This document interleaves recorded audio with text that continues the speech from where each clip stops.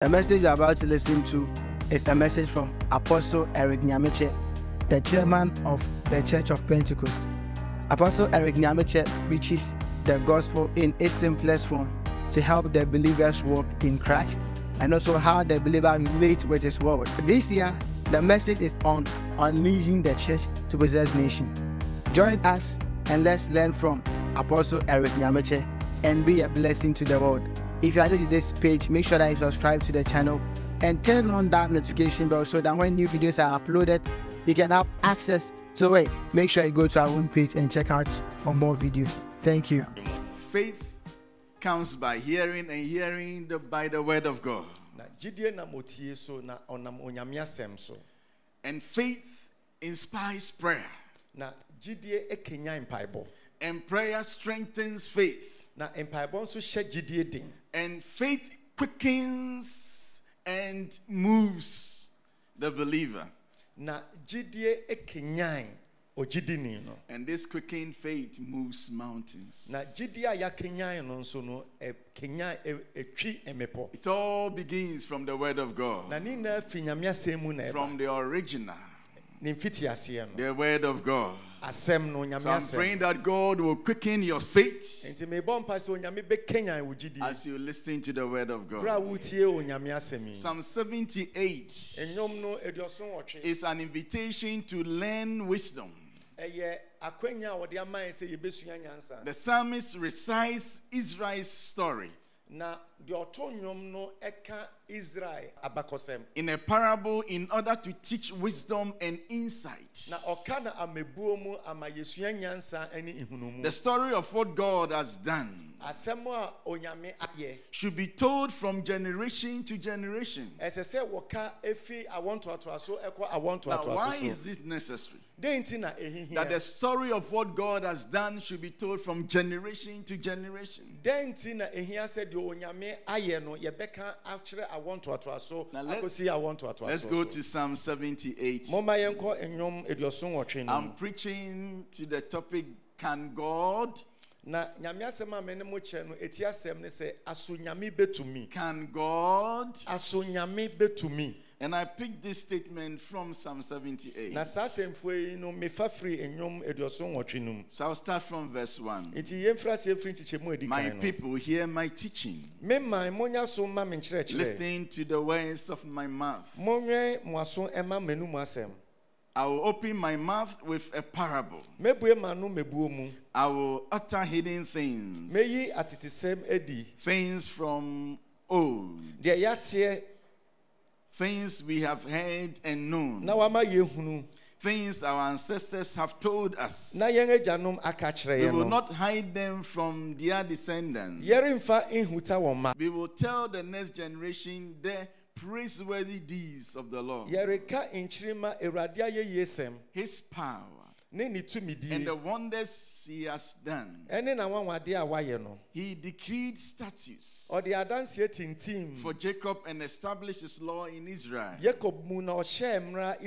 which he commanded our ancestors to teach their children,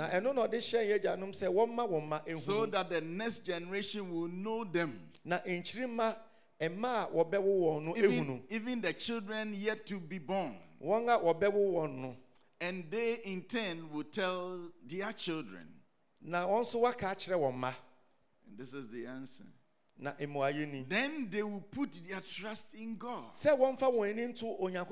and would not forget his deeds, but will keep his commands. They will not be like their ancestors, a stubborn and rebellious generation whose hearts were not loyal to God,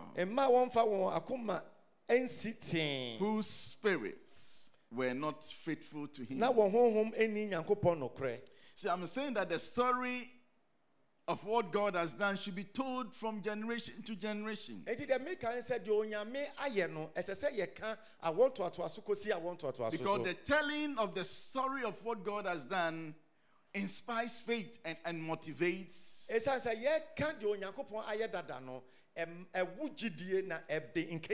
God's people to obey his commands, which should be maintain faith and hope in the Almighty.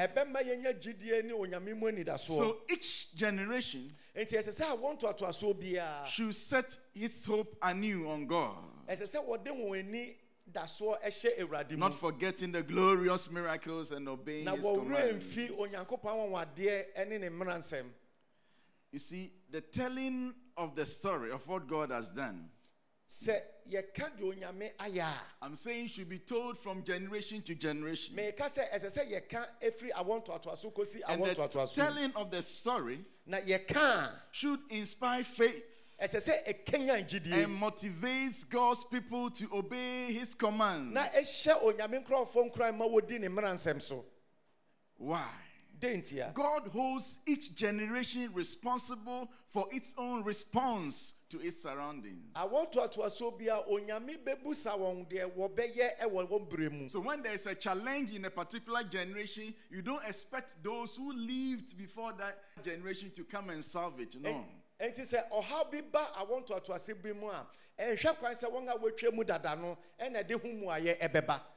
We need to solve our own problems in our own time. So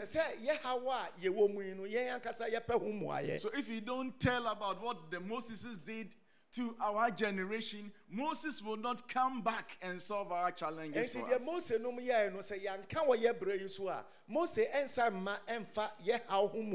In his day, he parted the Red Sea. In our time, we need to part the COVID-19.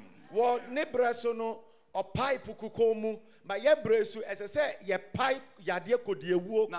if that story of what God has done is not told to a generation, they may not know how to deal with their surroundings. The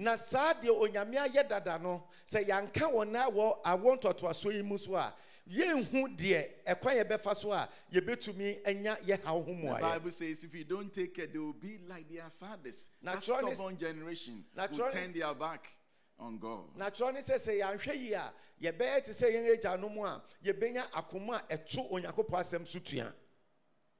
Psalm 78 again. This time I'll take it from verse 10. They did not keep God's covenant and refused to live by His law. They forgot what He had done, the wonders He had shown them, because there has been a gap. Verse 12. He did miracles in the sight of their fathers in the land of Egypt, in the region of Zoan. He divided the sea and led them through. He made the water stand firm like a wall. He guided them with the cloud by day and with light from the fire all night.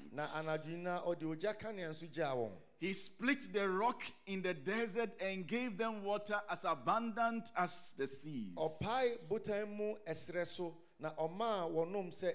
He brought streams out of a rocky crack and made water flow down like waters.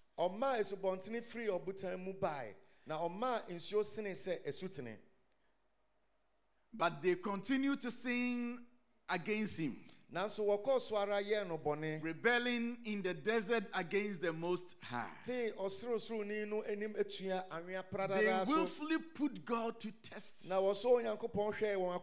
by demanding the food they craved. They spoke against God, saying, can God spread a table in the desert? When He struck the rock, water guished out and streams flowed abundantly. But can He also give us food? Can He supply meat for His people? When the Lord heard them, He was very angry. His fire broke out against Jacob, and His wrath rose against Israel. Why? For they did not believe in God or trust in his deliverance. See, they questioned the ability of God. And that was abomination. You shouldn't say, can God? Because the definition of God is the one who is able. So when you say, can God? That is why the scripture says they insulted God. They spoke against God. Because you shouldn't question the ability of the creator of the heavens and the earth. Can God?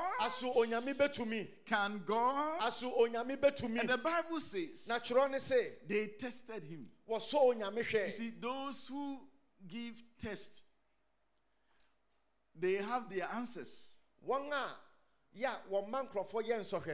The examiners, they have their answers. So when the Bible said they tested him, they had assumed the answer already.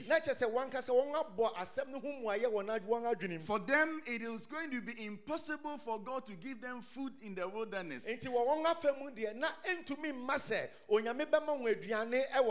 Because they desired to go back to Egypt. So they know that now if he's not able to give us food, then it will be easier for us to return to Egypt.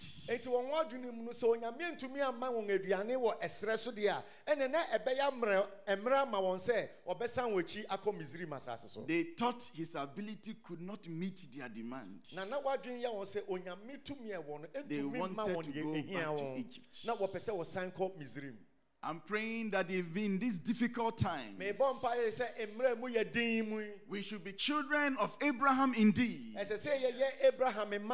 The man of faith, who believed God, who trusted in the deliverance of God. The Bible says that, as it is written, I have made you father of many nations. He is our father in the sight of God. That is Abraham. Our father in the sight of God, in whom he believed. The God who gives life to the dead and calls into being things that were not. Let us be children of Abraham. In the midst of this COVID-19, let not this sickness scare us and take away our faith from the omnipotent God. Let us be children of Abraham. In faith, he believed God, the God who caused things that are not as though they were. Against all hope, Abraham in hope believed. Against all hope, Abraham still found some space to believe. Against all hope, Abraham believed, and so became the father of nations. Just as it has been said of him, so shall your offspring be. Without weakening in faith, he faced the fact that his body was as good as dead. Since he was about 100 years, and that Sarah's womb was also dead. With that weakening in his faith, he faced the fact that his body was as good as dead. Because he was 100 years old. And the wife's womb was also dead. You see, nobody should tell Abraham that. You see, he knew that he was dead. And he himself, he could check himself. He could examine himself. Abraham, I'm dead. Yeah, 100 years. And the wife was also over age. That was a fact. But you see, fact is something that actually exists.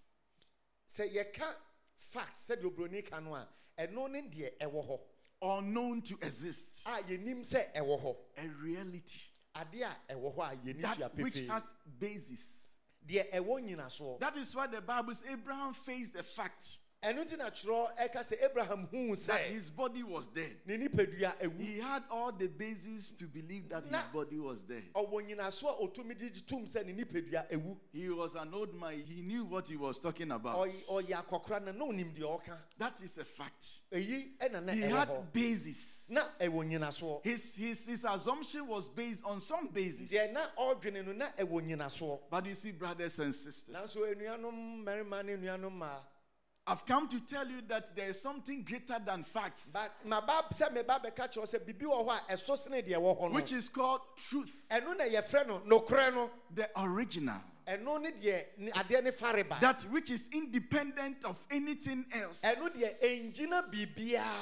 actual state of a matter. The integrity. There is no mixture in that. The original.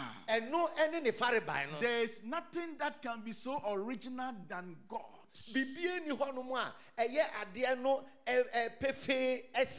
Independent of anything else.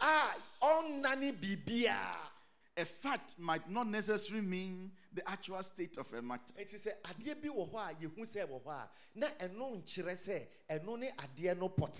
The Bible says, in the beginning, God. Independent of anything else. He is before the beginning. If the Bible says in the beginning God, what does that mean? That is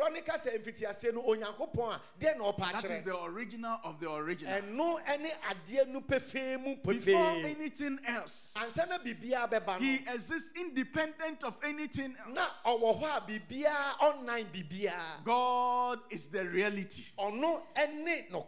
The beginning begins in him. He was before the beginning. He is the truth. No wonder Jesus said, I am the way, the truth. So certain things could be facts. But don't let us take our minds off the fact that God is the truth.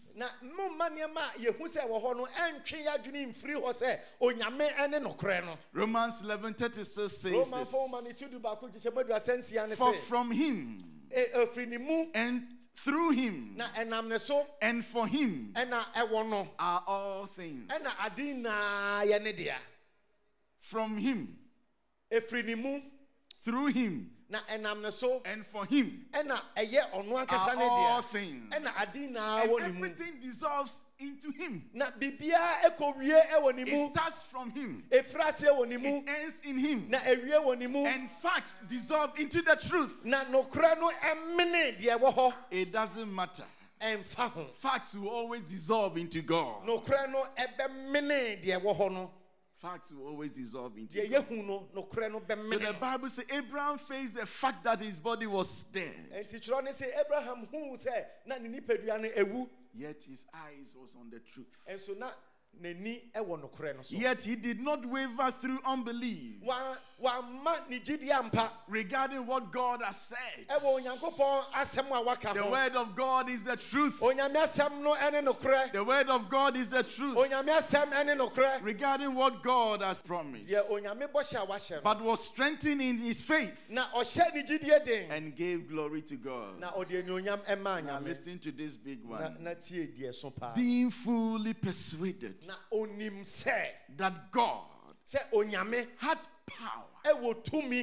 Can God? Abraham said God had power. Now Abraham said, to do what he had promised. The Israelites said, can God? But listen to Abraham. It is a fact that I am dead. I cannot give birth. I cannot cause a woman to conceive. My wife's womb is over age. But there is a God in heaven. The truth. And the Bible says he was fully persuaded that God had power to do what he had promised. And you see, for God to reveal his power, he also waited till Abraham was completely dead. So that Abraham himself will know that I'm dead. So that he will show his power. May God arise. May his truth consume the facts of this COVID-19. In the name of Jesus. I have not come to deny the fact that this coronavirus is a deadly disease. But I came to tell you that there is some truth. There's a power that can swallow this coronavirus.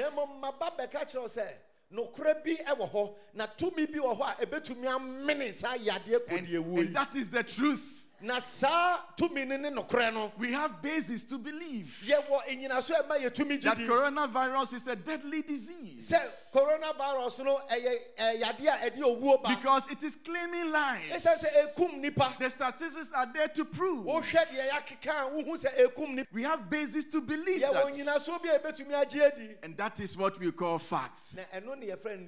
But there is the truth. The original, the one who created us. This fact can dissolve in him. God is able. See, one day, a young man died. He was from a small village called Nain. He was going to be buried. It was the fact that he had died. But somehow, the road that led to the cemetery, at the other end of the road, came Jesus. So now death is meeting life. Fact is going to meet the truth. And one must give way. When Jesus met this boy, factually dead, Jesus said, what is this? Dead? Put him down. Young man, I say to you, rise. Sorry. I want to encourage you. Don't let us be threatened by this virus. Don't let this virus take our faith in God away. Rather, let us be strengthened in faith and rise in prayer. And our God, the original, the truth, will consume these facts, and the world shall be free indeed. In Mark chapter 5, the chapter begins with the story of the deliverance of the madman.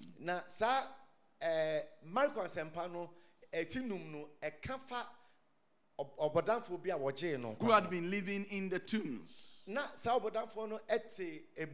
Then there was Jairus, who came to request Jesus to go and minister to the daughter who was sick. As Jesus turned to go to the house of Jairus, then came a woman with an issue. The Bible says for 12 years she's been suffering, she's been bleeding continuously. She came from behind and touched Jesus' garment. It was a fact that she was bleeding. But Jesus is the truth. She touched Jesus' garment and the fat dissolved into the truth.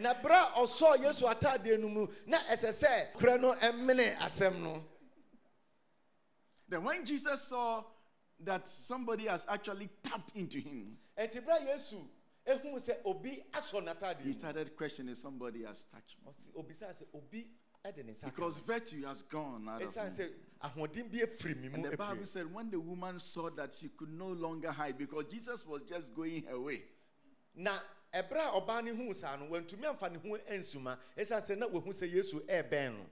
So she came and then she said, please, I beg you. I am the one who touched you. Go, your faith has set you free. That was a long episode. But Jesus was going to Jairus' house. And then there was an interruption by this woman. By the time he finished dealing with the woman, people came from Jairus' house with some news.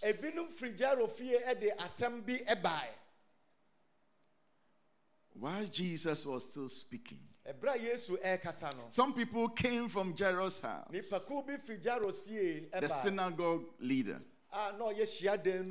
Your daughter is dead. They said, why bother the teacher anymore? Overhearing what they said, Jesus told him, don't be afraid. Just believe. You see, the people came saying that your daughter is dead.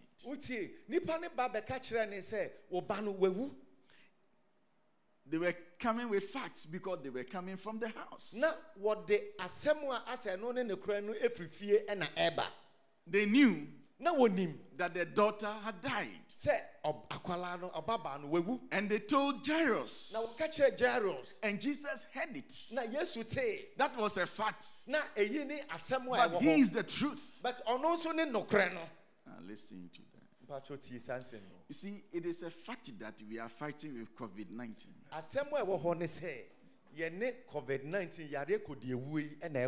But the truth is that God is still on his throne. He is the creator of the heavens and the earth. And it is my prayer that this COVID-19 will dissolve into the truth.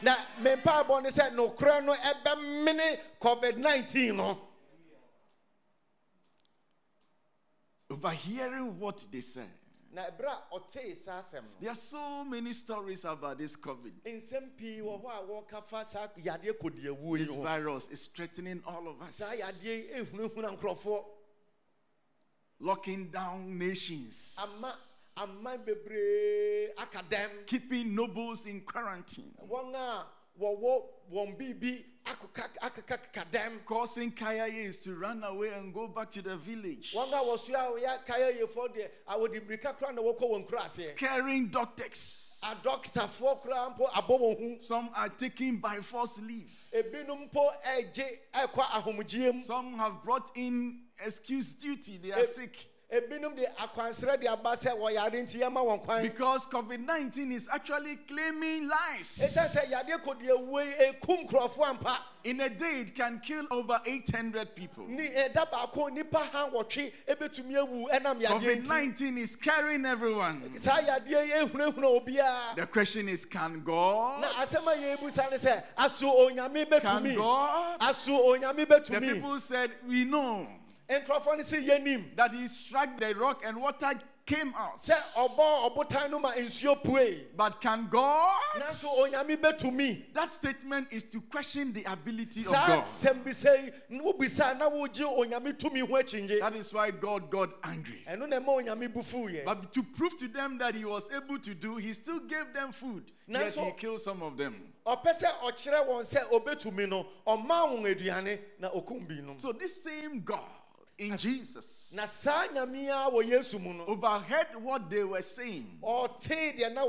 Your daughter is dead. And you see, for us in this part of the world, when we meet death, that is a termination. You don't go on ahead.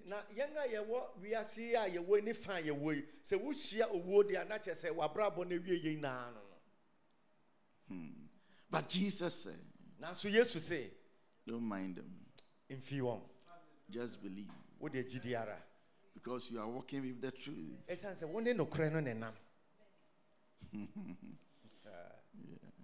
Let me just read what they said. Your daughter is dead. They said, why bother the teacher anymore? Overhearing what they said, Jesus told him, don't be afraid. Just believe. I want to tell the world, we are not denying the facts of the COVID-19. But the truth is that Jesus heals. And he's the Lord God Almighty. Everything dissolves into him. And I'm praying that he will rise to wipe away this COVID-19 from the planet Earth. Just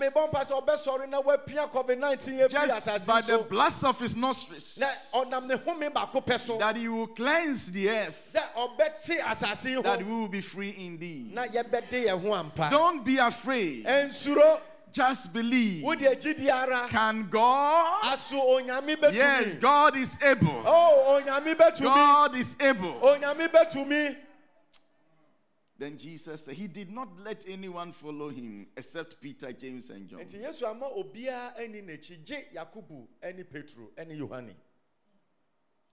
You see, this Jesus, the Bible says that he is the image of the invisible God, the firstborn of all creation. For in him all things were created, things in heaven and on earth, visible and invisible, whether thrones or powers or rulers or authorities. All things have been created by him and for him. He is before all things, and in him all things hold together. In him all things hold together. And he is the head of the body, the church. He is the beginning and the firstborn from among the dead, so that in everything he might have the supremacy. They were walking with the Creator, and they were saying that someone is dead. How? How? Say, don't mind him. That is a fact. But I am the truth.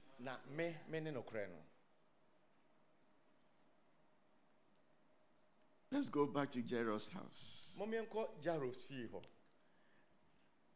He went in and said to them, why all this commotion and wailing? The child is not dead but asleep. See, the people thought that, where are you coming from? So the Bible says they laughed at him because they had the facts. They had the facts. This man is not even 33 years, and we old ladies, we are crying. We are saying that this girl is dead, and you are saying that it's us.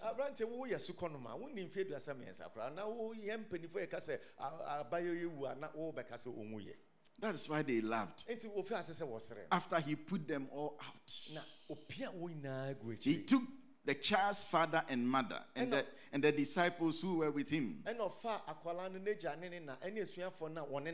and went in where the child was.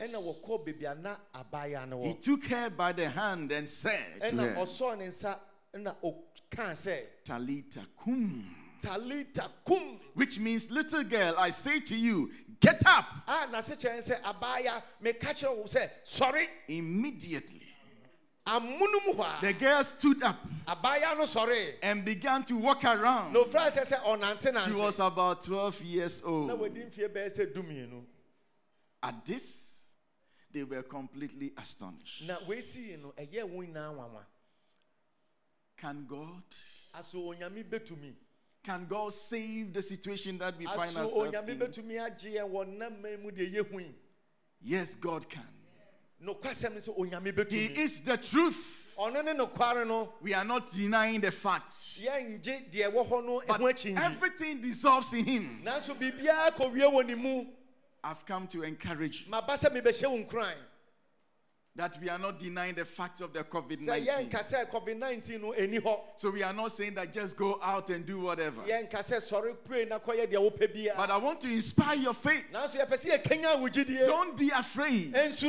There is still the God in heaven who is our God in Ghana. Came to inspire your faith and to move you into prayer. Let us pray to the truth. Who will swallow these facts of COVID-19? He is still alive. He is not dead, but he is alive. Pray to God. He challenged the disciples that up until now, you have not asked me anything. How? Which government can say that, ask me anything? He is the original. Everything begins with Him. And all things flow back into Him. May the God that we serve swallow this COVID-19 in the name of Jesus. If you are listening to the sound of my voice, I don't want you to be afraid. And don't be like the Israelites. Don't look at the COVID-19 and say, can God? Don't question the ability of God. That is an abomination. Our God is able. Our God is able. Our God is able. Be encouraged. Let us rise into prayer. And the God who created the heavens and the earth, He will wipe this COVID-19 from the planet Earth. Don't be afraid. He is with us. There are a certain group of people on this planet Earth who always make the difference. They are called the children of God. If you are one of us, then take heart. It is not over yet. God is still alive. Let us keep crying unto Him. And when He arises, there will be no way for COVID-19. God be with you. And God be with us. And God be with this world. And may He rescue us from this wicked spirit of COVID-19. In Jesus' name. Amen.